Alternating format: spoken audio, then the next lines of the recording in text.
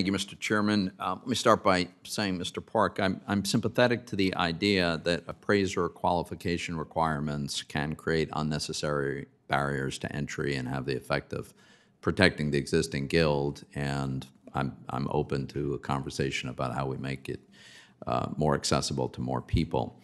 I am concerned that while there's no question there are a number of terrible anecdotes of racial bias in appraisals, it's not clear to me that there's enough actual substantive data to come to the conclusion that we have systemic racism in the appraisal process.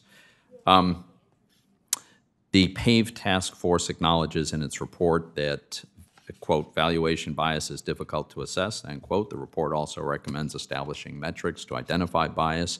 It does seem strange to suggest widespread or systemic disparities when the government hasn't yet measured or studied the scope of the problem, or maybe even decide what metrics would indicate that there's a systemic problem. The report does, however, reference and base its recommendations primarily on two preliminary studies by Fannie and Freddie, which, by the way, in some important respects come to contradictory conclusions.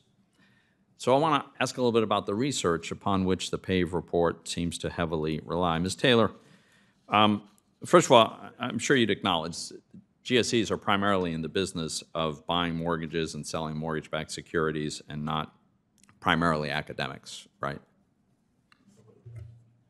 Yes, sir. Okay. Did the task force look at independent academic research that reached different conclusions than the two GSE studies? Thank you for that question. And yes, we did. There were a number of studies that we evaluated.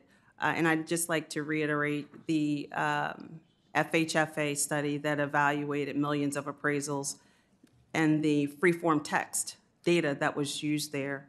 And we saw in that particular study where appraisers documented the context of a neighborhood.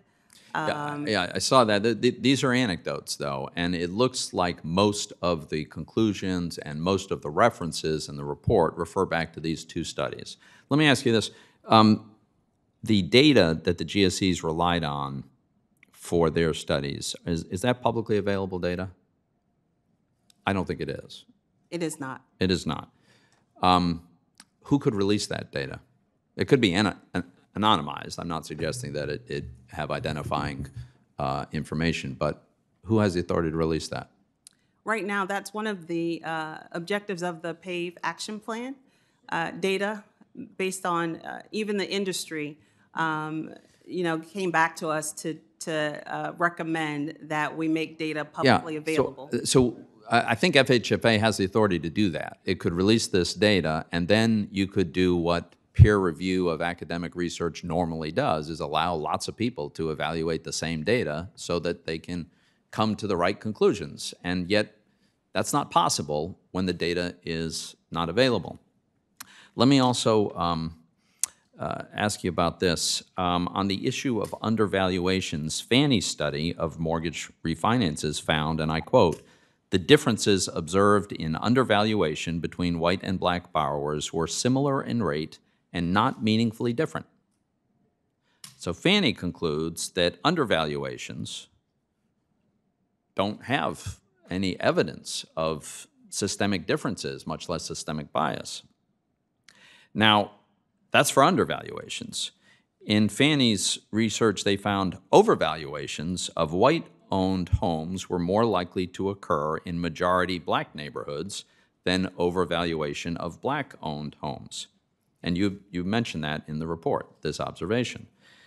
But the report does not include, I don't think, another observation that the Fannie research comes to, which is, and I quote, "The difference in frequency of overvaluations along race may well be due to factors other than racial bias in appraisals, such as gentrification."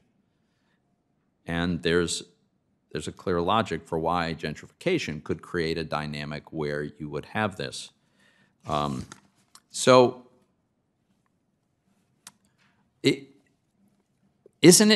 I guess the question is, how do you come to a conclusion that there's systemic systemic bias in appraisals when the two primary sources that you use, first of all, 2 seems like a pretty low number of studies, and they contradict each other with respect to undervaluations. Thank you for that, Ranking Member Toomey. Just a couple of things I would like to just share. So there have been a number of studies released over the last several years on this topic. And our assessment of all available literature, including from academics, government entities, nonprofits, point to consistent evidence of inequity in home appraisals, with Black and Latino homeowners more likely to experience misvaluation even after accounting for other factors. What we know is that the subjectivity and the discretion of the appraisal process and the vast discretion given to appraisers is providing their opinion of value, and it does create a space for other forms of bias. Well, you've restated your conclusion. My point is that the data that you've presented does not meaningfully support that conclusion, in my view. There's no doubt there are terrible anecdotes of racial bias in appraisals, but if we're going to upend an industry and have the consequence of raising the cost of home ownership for Americans, let's not kid ourselves.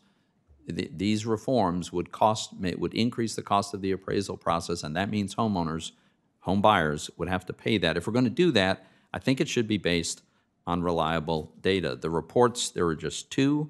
The data is proprietary, so it can't be evaluated by independent academics. In important respects, they contradict each other. And appraisals are an important component of the whole home buying exercise. Thank you, Mr. Chairman.